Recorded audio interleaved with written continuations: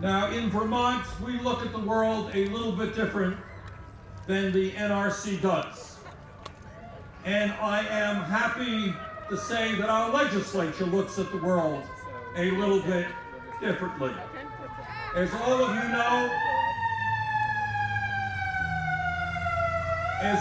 know, the legislature asserted their legal authority to make an independent determination of whether or not Yankee should be allowed to continue to operate. And the Vermont Senate spoke strongly, decisively, in a 26-4 bipartisan vote that the contract with Vermont Yankee should not be extended. Thank you, Vermont Senate.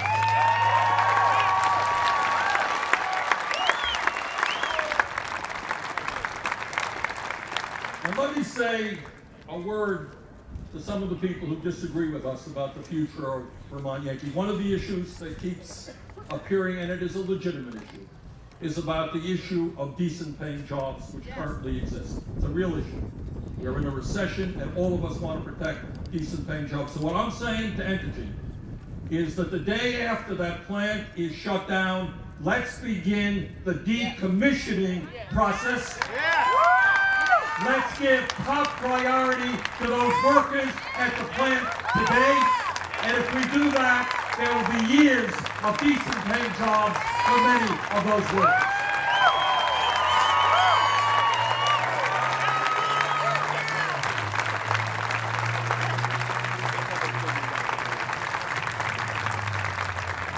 You heard a moment ago from the Attorney General about some of the legal aspects of the case between Vermont and Entergy. Let me just say this. The law really is quite clear on this issue. And what the law says is that the federal government through the NRC has the responsibility, and it's a very important responsibility, to make sure the nuclear power plants in this country are as safe as possible. That is the function of the NRC.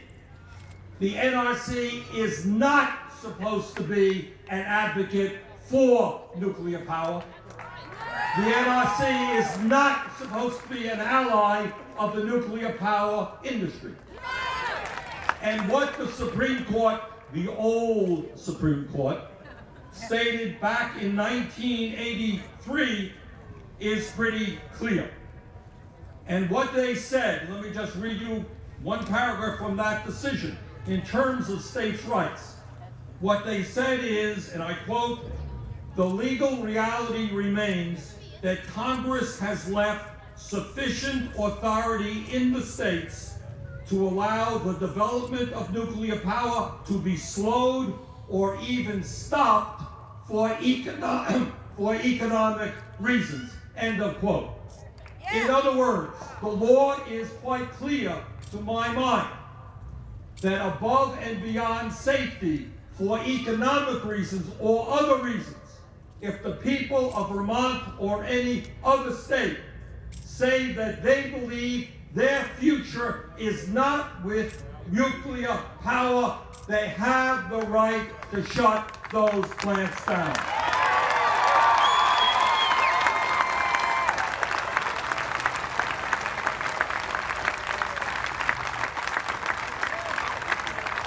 Let me be very clear. In my view, the federal district court that decided the Entergy versus Vermont litigation made a decision that was wrong on the merits. The court said Vermont's legislature was focused on safety and did not have the right to make its own determination about Yankee. But we all know, and the Vermont state legislature knows, there are a number of reasons above and beyond the safety issue that makes it legally right for the Vermont state legislature to act and to shut down nuclear power. And there are a number of reasons. Let me just touch on a few. For example, one could argue that Vermont Yankee is simply not reliable. After all, it did suffer cooling tower problems in 2007 and 2008, including a cooling tower collapse, reducing output at the plant for several weeks. This accident cost Vermont utilities over $6 million when they had to go out and buy higher priced electricity, and in fact those utilities are now suing Entergy to recover their money. So reliability is an important issue. Furthermore, one could argue that Vermont Yankee is simply not economical. In fact, Vermont's largest utilities rejected contract offers from Entergy because they found energy providers that were providing electricity at a lower cost. The Vermont Electric Cooperatives Board voted 9-1 against renewing a contract with Yankee. One could further argue that Entergy is simply not a trustworthy business partner.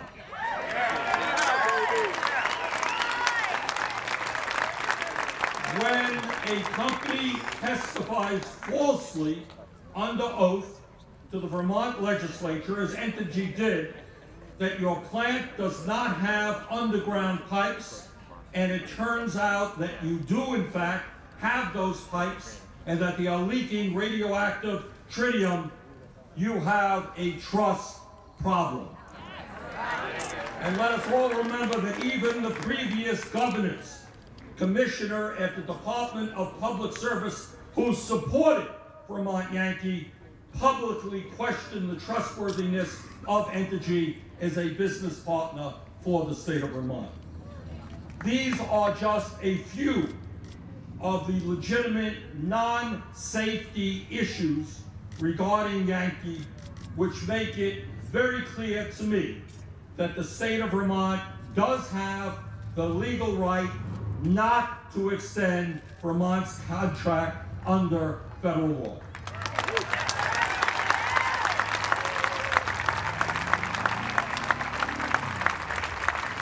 But above and beyond all of that, I don't know about you, but I have a serious problem when this nuclear plant and nuclear plants all over this country produce extraordinarily dangerous radioactive and toxic waste every single day, and they still don't know how to get rid of that waste in a permanent and safe way. It is irresponsible to continue producing that waste.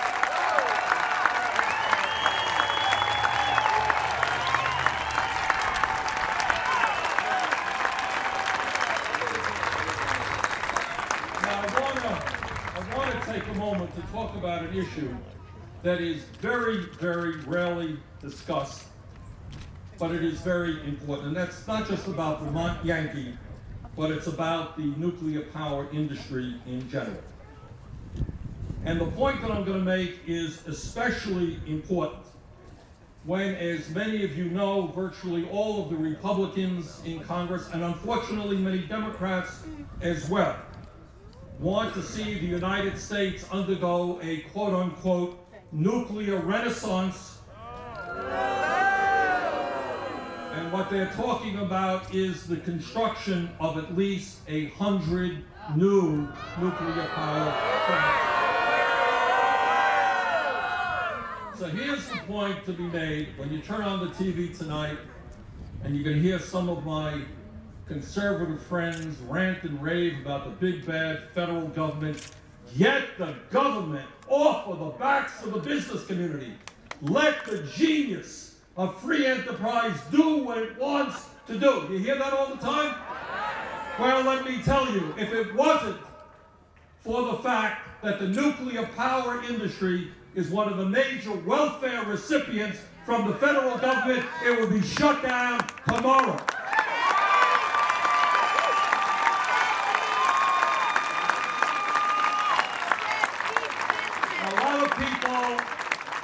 A lot of people don't know that.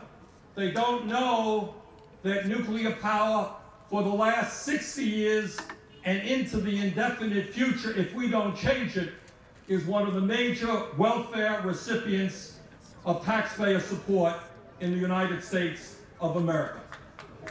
The nuclear power industry has received over the years $95 billion in federal funds for research and development, and right now we are struggling to renew relatively modest programs for wind, solar, geothermal, and biomass, which is opposed by the big money interest in Washington. $95 billion in research and development alone for nuclear power. The nuclear power industry, and many of you may not know this, is the beneficiary of a very, very expensive insurance program supported by the taxpayers of this country called the Price-Anderson legislation. You all know what Price-Anderson is? What Price-Anderson is that if, God forbid, there is a major nuclear disaster in this country, which ends up costing hundreds of billions of dollars or tens of billions of dollars, do you know who's going to pick up most of the cost for that? The taxpayers of the United States of America. It's us. It's us who pays. And what makes these federal subsidies even more distasteful is, as many of you know, the nuclear industry is controlled by a handful of large multinational corporations, just two of them. Exelon and Entergy control about a third of the nuclear industry in our country. So what I say to my friends who want more nuclear power, if you think it is such a great idea, why don't you go to Wall Street and the insurance companies and get them to invest in nuclear power?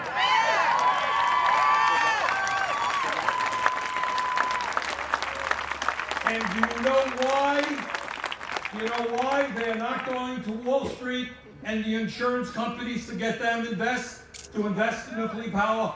Because Wall Street and the insurance companies are smart. They know that nuclear power is extremely risky. It is not a good investment, and they prefer to have the taxpayers of this country undertake those responsibilities. So let me conclude by just saying this.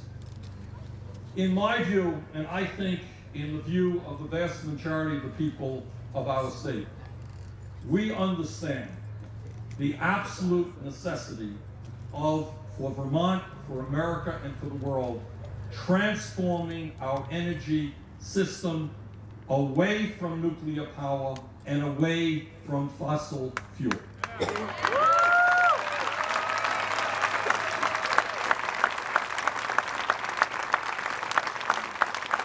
I think we understand that when you look at safety issues, when you look at reliability issues, when you look at cost issues, where we should be investing is in energy efficiency. Vermont is leading the country, but we can and must do better. We should be investing in wind, solar, geothermal, and biomass. And when you do those things, we are going to be creating jobs right here in the United States of America. We are going to be breaking our dependence on foreign oil, and we're going to be lowering the cost of energy for the American people. My sincere hope, and I honestly believe that we can do this, is that in Vermont, if we shut down Vermont Yankee, if we move to energy efficiency, if we are aggressive about wind, solar, geothermal, biomass, and other emerging sustainable technologies, this small state can lead America in a new energy direction and lead the world in that direction. Thank you all very much.